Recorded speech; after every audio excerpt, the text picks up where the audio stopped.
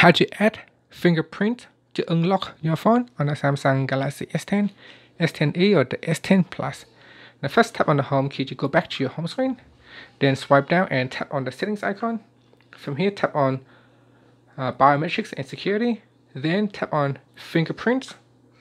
Now we need to put in the phone PIN or password, and from here we can start to begin to scan your fingerprint. Now when scanning for your fingerprint, make sure that you are holding the phone the way that you're going to unlock your phone. So don't try to scan your fingerprint this way all the time, because that's not how you unlock your phone. So when you're trying to unlock the phone, it may not work as well.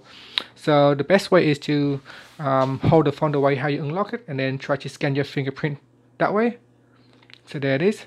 Your phone will scan your fingerprint 16 times. So that way you can try to scan your finger at different angles to improve the accuracy of the device. So you can scan your fingerprint on the, for example, say on the left hand side first, and then at the top, and then at the top on the right hand side, and then on the side on the right hand side, and then sideways. So maybe even more sideways this way. Then down here a little bit. Try to scan it at different angles, and that will help improve the accuracy when you're trying to unlock your phone. So it will do 16 times. So 16 records has been added to the database. So now you can see I'm gonna go back here because that's done already. That's the first fingerprint. We can also rename that, and we say right, and then tap on save. Now to improve the accuracy, you can also add an additional fingerprint with the same thumb. So I'm gonna do it again. So this time I'm just gonna do it how I unlock my phone, and then I'm just gonna also try to do it at different angles as well. Sometimes I move my finger up a little bit at that angle, sometimes down, sometimes to the sideways a little bit. So you want to cover all the different angles so that when you unlock your phone, we get less of a no match result. So there it is.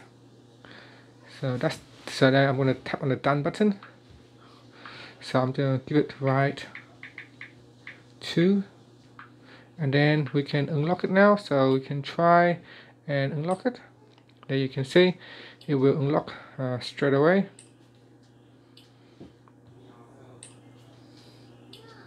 Make sure when you press on the screen, also press a little bit harder than usual, because otherwise it won't work if you don't press it a little bit hard.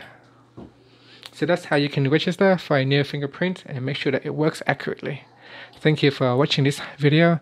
Please subscribe to my channel for more videos.